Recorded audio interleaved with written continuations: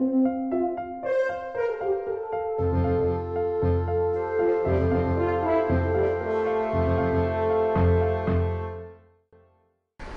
to the Certified GeoExchange Designer, an introduction course. My name is Jim Bowes. I work for Oklahoma State University. I serve as Executive Director of the International Ground Source Heat Pump Association, and also work with the Geothermal Heat Pump Consortium and AEEE, which is Association of Energy Engineers, and these groups are responsible for this training program. Our first slide here is a GeoExchange system that's been installed in a border town casino between Missouri and Oklahoma.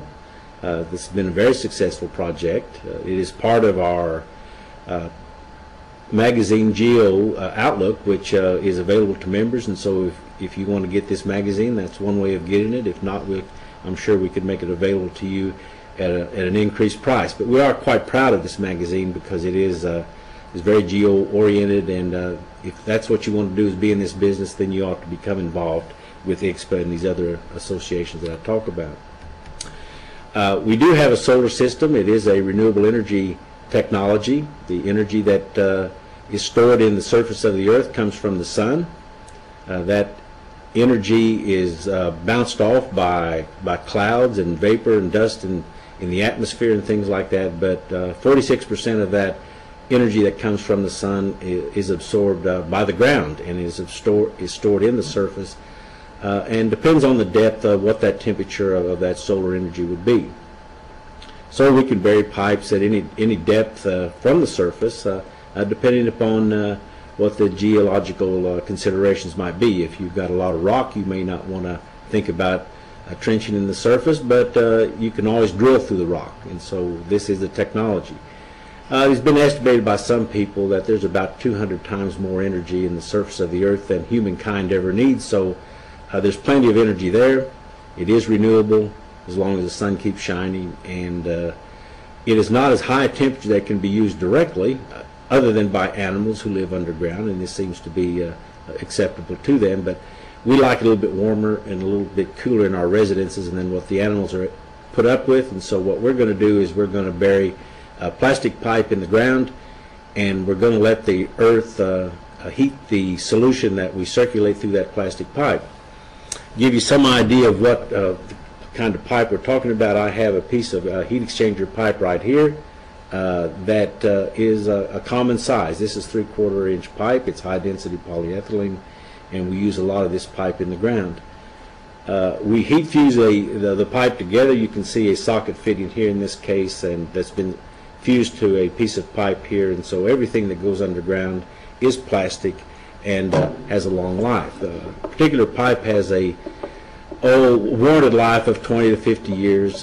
People will say it has an expected life of 200 years, so you don't have to worry about whether this pipe is going to last or not. The earth is a solar battery absorbing this energy, and so it's just there for the taking.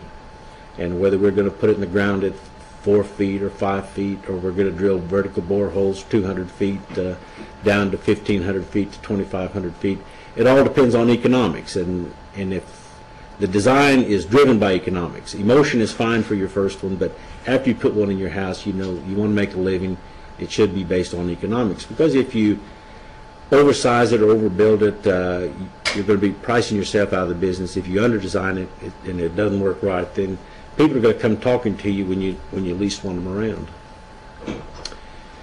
We'd like to talk a little bit about load to source efficiencies. In other words, just how good is this system and what kind of performance can we expect. I've listed here 4 different kinds of systems that we want to talk briefly about. We know how good the thing is, but we want to have some basis by which we can make these comparisons. The first one is a gas and electric HVAC system, a very common type of system. And on the diagram you can see here is that we have a fan energy and furnace energy. And the fan energy is going to come from our converting power plant energy, which comes from fossil fuel, maybe gas, maybe oil, maybe any number of sources. And we want to talk about not overly get concerned about this generation transmission losses, but those are the things that have to be accounted for whenever we want to look at the overall system performance. And we see there on the upper right hand corner up there where it says load. In this particular case, we want to deliver 10 kilowatt hours of thermal energy, and we're looking over there on the left hand side, right to the left of that dotted red line, that the source is going to take about 14.6 kilowatt hours of thermal energy, which could be natural gas, to deliver 10 kilowatt hours of thermal to the load. You can see generating transmission losses at the power plant, which can get up to 70%, and then you can see natural gas distribution losses of about 10%. So you can go over these numbers. If you don't like the numbers, which we show it a little later on, well, you can adjust the numbers. But by and large, this will not be too far off from what we see in the field. And so we're not picking on anybody's particular system. We're just wanting to say that the ground source heat pump system has a thermodynamic advantage, and we want to take care of that, because that's going to deliver a savings to the customer, and without it delivering a savings to the customer, there's not really much use in going any further. There are comfort conditions or comfort considerations. I live in a home with one of these, and I'm the last guy to talk to it about it if you think there's something bad about it, because I'm very biased about this technology. After about 25 years in it, there must be something about it that I would like.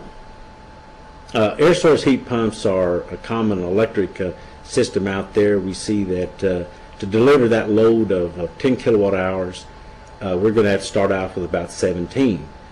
We're going to lose about 12 kilowatt hours of thermal energy at the power plant. I mean, it's going up the stack, going into the cooling tower, or going into a cooling pond. And from that 17 kilowatt hours that we have there, well, taking into account generation transmission losses, then we're going to end up with about 5 kilowatt hours of electric. With a COP of 2, which we can expect from an air source heat pump in a lot of what I would call moderate climates, not extremely cold climates, but in southern states, we should be able to get 2, even with the defrost losses and other losses that you have in air source heat pumps. With COP of 2, then we should take that 5 kilowatt hours of electric energy, and we should be able to, and can, in a lot of cases, deliver 10 kilowatt hours of thermal energy. So we delivered 10, we started out with 17.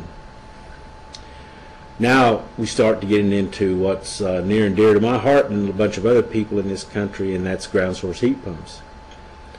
Here we show a load of 10 kilowatt hours thermal, and on the left hand side we show a source of 9, which means now that after the generation and transmission losses are taken into account with the ground source heat pump with a COP of 3.7, we're now delivering more thermal energy to the load. And one way of saying this is that we are able to recover from the ground more energy than we lost in transmission generation by absorbing that heat from the ground by the heat pump and then delivering that to the load. So now you can say that, well, some people say, well, this is more than 100% efficiency. No engineer in his right mind would ever talk about efficiencies greater than 100%. You can't even get to 100% because of the rules of thermodynamics, which we're all saddled with. So now the load to source is going to be greater than 1, and we're heading in the right track. Advanced ground source heat pumps, we have those out there now. And what is different about an advanced ground source heat pump and a regular heat pump is not anything in the heat pump. It has to do with how the power is generated. And in this case, it's a natural gas combined cycle power plant, and you start out with 6 kilowatt hours of thermal, and you should be able to deliver 10 kilowatt hours of thermal energy, which means now that the generation efficiency that gave us that was about 55% compared with 35% for a steam cycle alone. So now we're talking about some real energy savings.